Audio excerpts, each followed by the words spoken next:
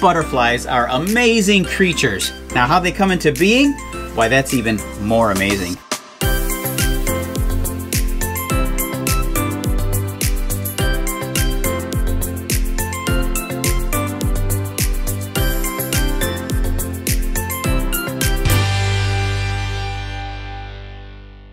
Today on Alley Picked, I want to immortalize this butterfly in wood.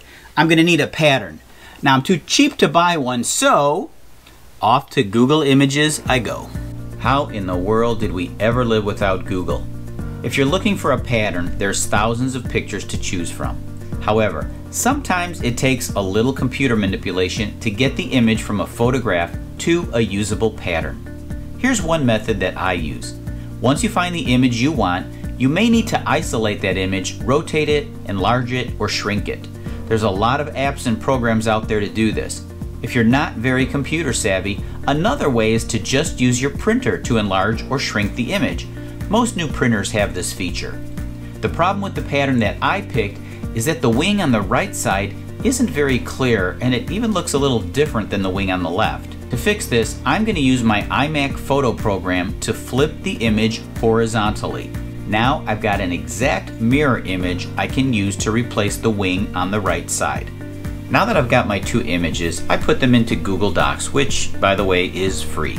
I changed the page setup from portrait to landscape.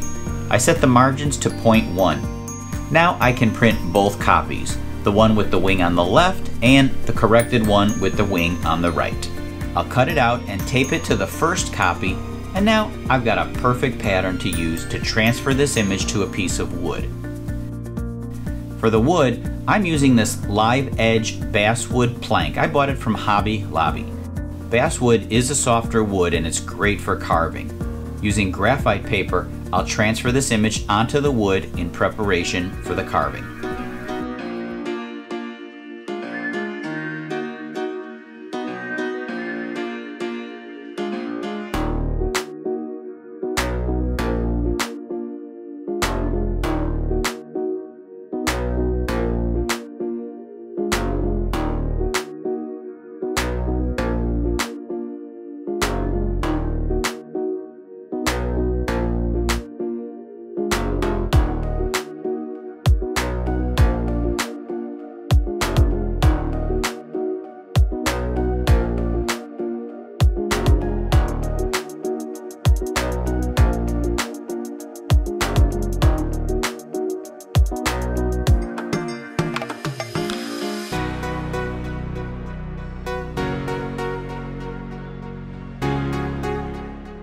Now I'm ready to start cutting the wood. For that, I use a carving knife. Here's a set that I bought on Amazon, but there's really only two knives that I'll use from this set. The bigger blade for the bigger cuts and the smaller blade for the smaller, more intricate cuts. It's very important to keep the blade sharp while you're carving. So to do that, I use this 2000 grit extremely fine sandpaper. The blade has a very fine and sharp edge, which I match with the sandpaper. I make about 10 passes on each side, more or less depending on how dull it is. I follow the sandpaper by stropping the blade with a piece of leather which I glued to this piece of wood. This is some polishing compound which I apply to the leather and strop it a few more times. This technique is called chip carving, which is basically the opposite of relief carving. I'm carving the butterfly into the wood rather than removing the bits that are not a butterfly. Carving the wood takes practice. First, get in a comfortable position. Rotate the piece as needed to get the best cut. Let me explain the basics of what I'm going to be doing by first showing you some cuts on a scrap piece of wood. Here are some common shapes I might encounter on the project. To carve a rectangle, I run the blade along the edge at an angle. The tip of the blade should go deep enough into the wood to the center of the rectangle.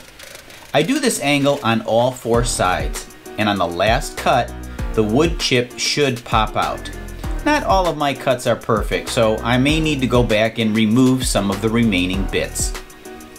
Narrower shapes are easier to cut cleanly. The wider the shape, the deeper you're going to need to go, as well as adjusting the angle slightly.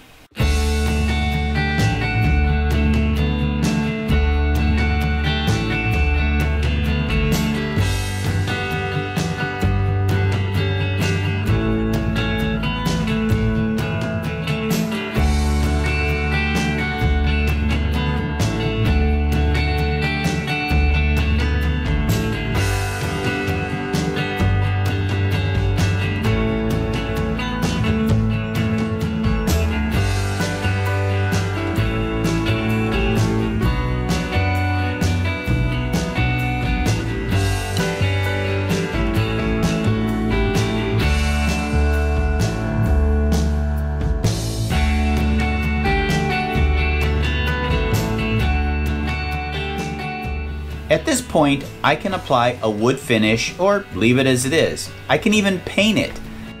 I am not a painter, so it's a little risky for me to attempt this. Live on the edge, let's do it. Since this is a Google image of a monarch butterfly, that's the colors I'm going to attempt to match. I'll use acrylic paint that you can pick up at any craft store. If I don't have the exact colors, I'll mix some to better match the actual colors. Here's a technique to add a little red without obscuring the orange, which I already laid down. Water down the red and apply it on top of the orange.